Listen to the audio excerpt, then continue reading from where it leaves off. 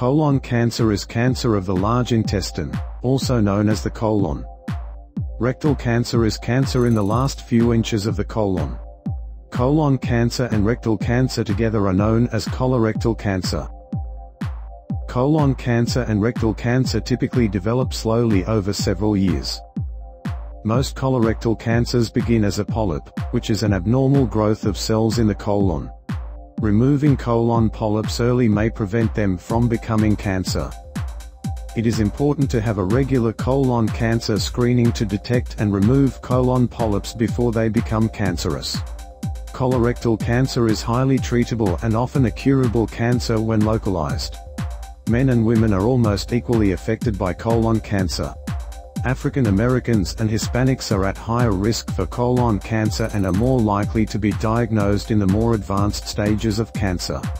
Hereditary colorectal cancer is passed between generations through an inherited mutated gene that causes cancer to develop at an early age.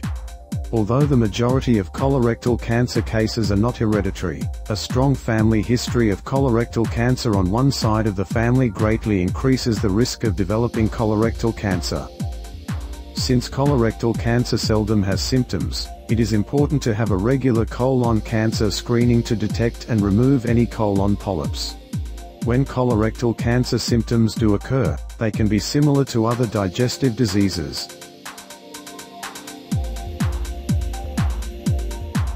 You may notice obvious blood in the stool, or darker colored bowel movements, which may indicate that there is bleeding within the intestinal tract or rectum. Sometimes bleeding may be present but not visible. This is called occult blood and may not be discovered until a blood test indicates a low red blood cell count.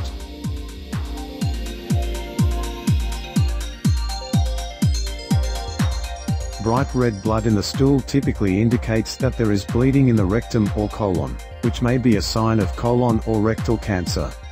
Rectal bleeding can also be caused by hemorrhoids.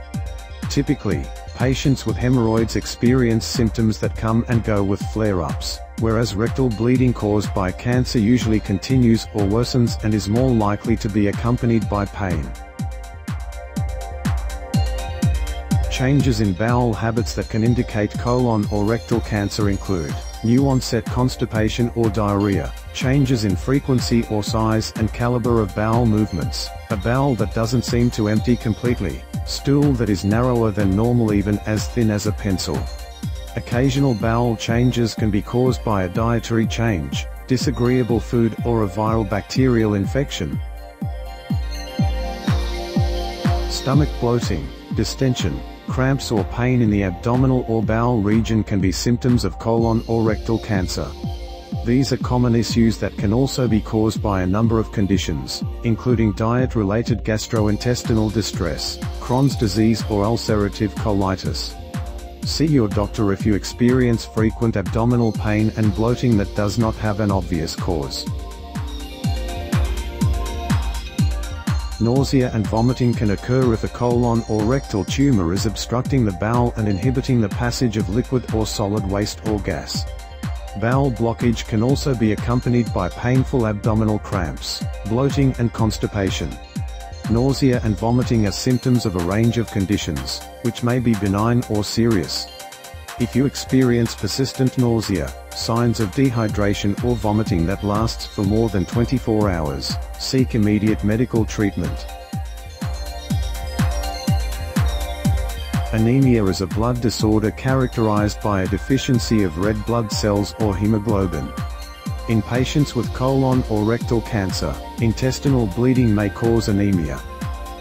Common symptoms of anemia include skin pallor, increased heart rate, fatigue, dizziness and irregular menstruation.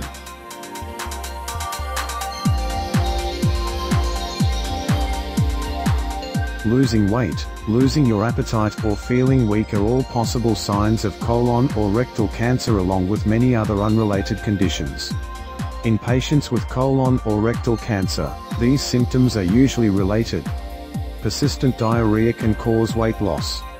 Stomach pain and nausea can reduce your appetite so that you don't consume enough food to maintain your weight.